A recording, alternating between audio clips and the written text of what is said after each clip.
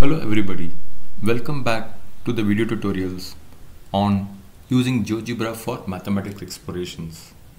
In this video, we will learn about construction protocol. I will take you to the Geogebra file that I've constructed. Here you can see a parallelogram.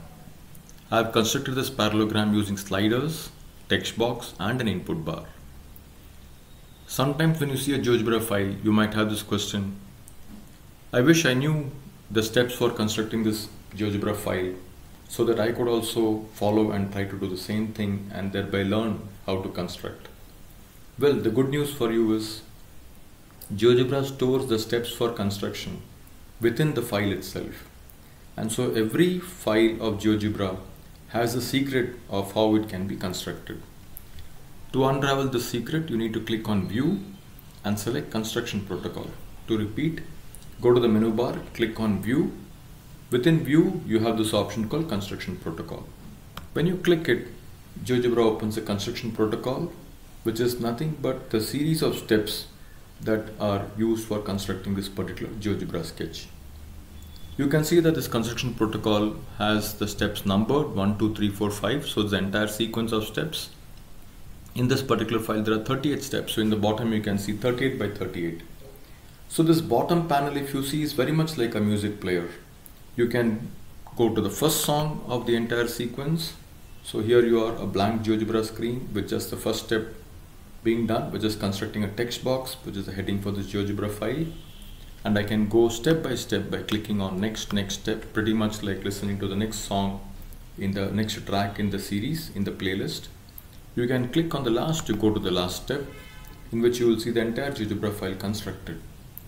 Or again, you can go back to the first step anytime you want to play the series of steps again and again. So this way you will be able to get the series of steps that are required for constructing the sketch. Let me show a few steps. So the first step is already shown in the screen, which is creating a text box, and the value is also given on the column under the column value. Construction of a parallelogram, bracket, sliders, text box, input bar. When I click on play, it shows the next step, which is creating a slider. The construction protocol says this is slider of type number. The name of the slider is side 1 and the value is 24.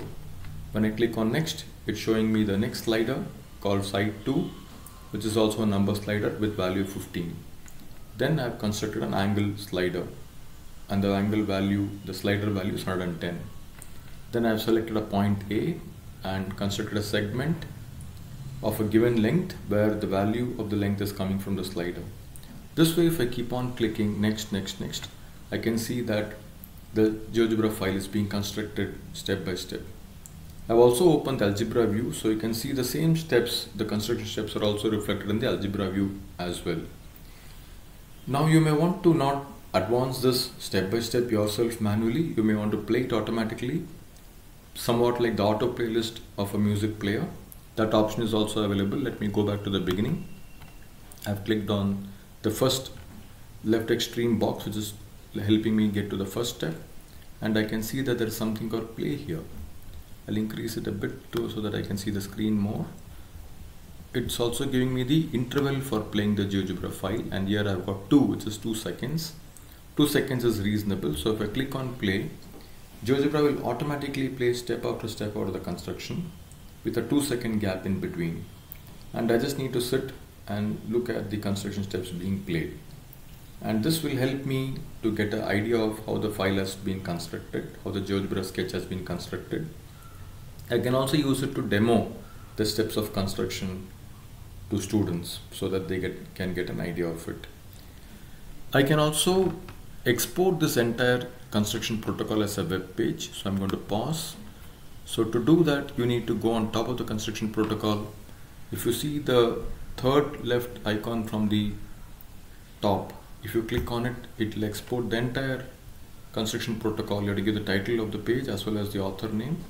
And if you click on export, it will create an HTML file.